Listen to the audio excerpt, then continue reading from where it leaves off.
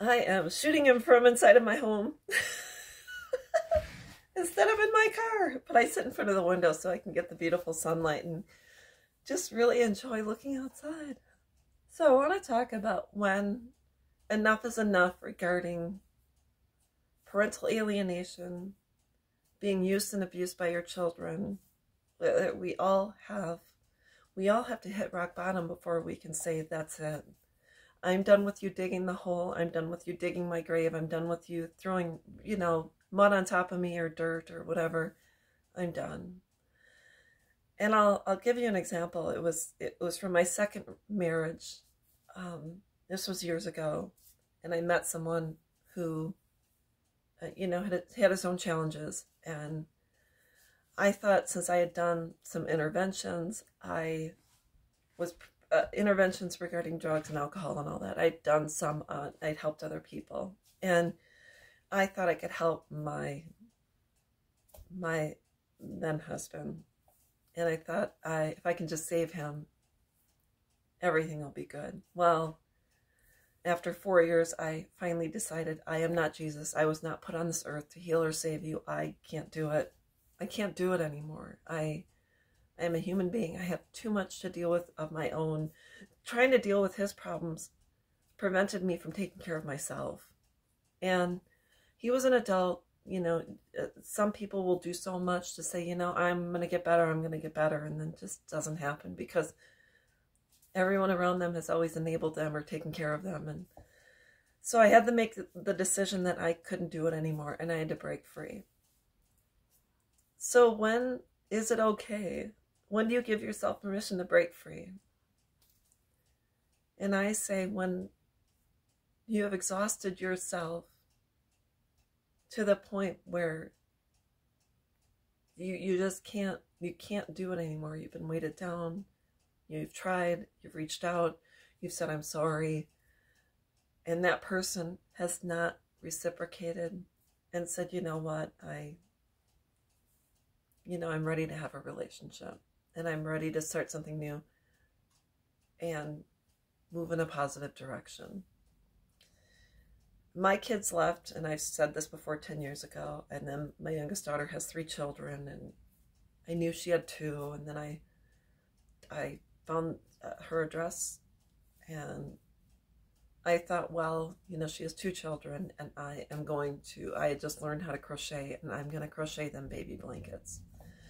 And one was pink and purple, and one was blue and green, I think. This is a while ago. But I thought, well, I'm going to make them blankets, and I'm going to send them to her.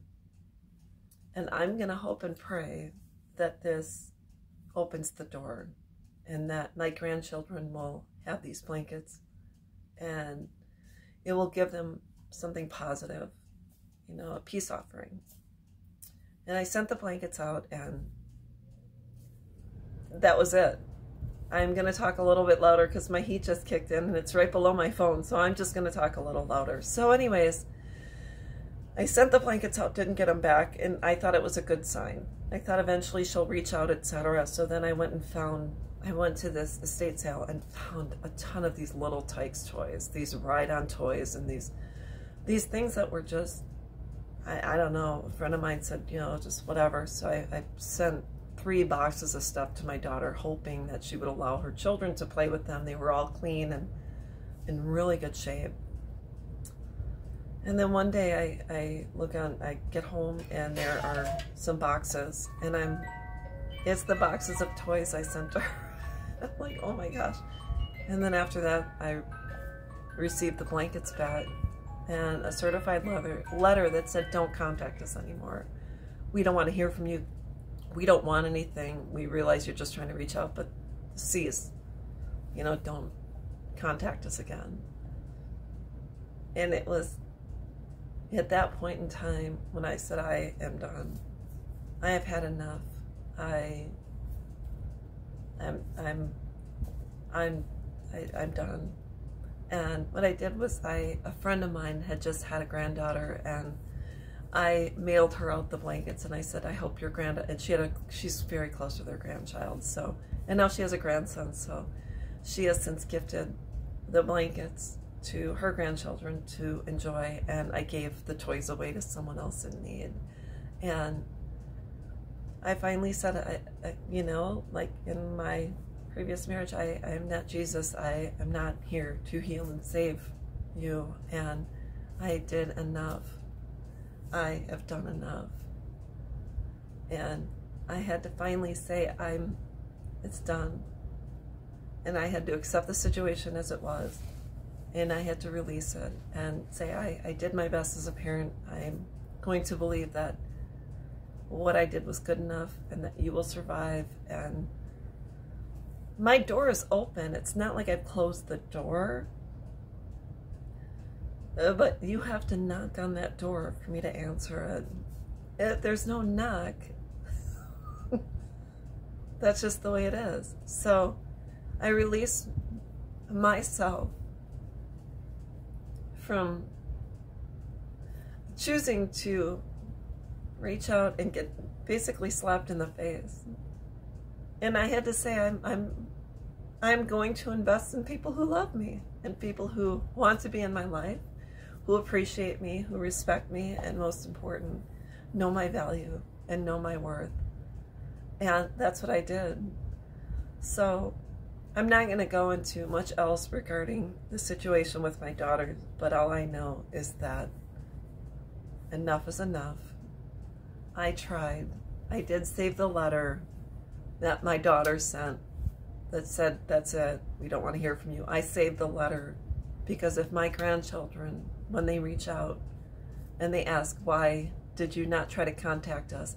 I'm going to say I did. I did try to contact you. I did try to have a relationship with you. I reached out to your mom. I begged. I did my best, but it was your mother's choice to disconnect and to cease having a relationship. So one day, if my grandchildren reach out, I will let them know that if they want to get to know me, they're more than welcome.